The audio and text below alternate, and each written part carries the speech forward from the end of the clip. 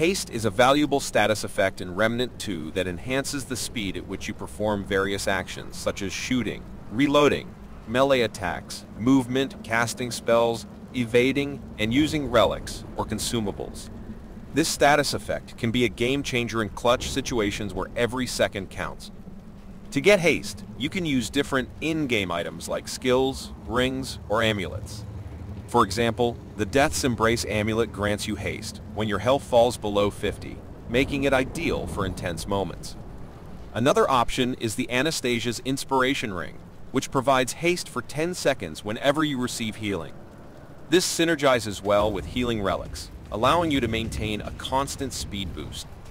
It's important to carefully consider which amulet, ring, or skill to use to obtain haste, as it should align with your playstyle and complement your character's build.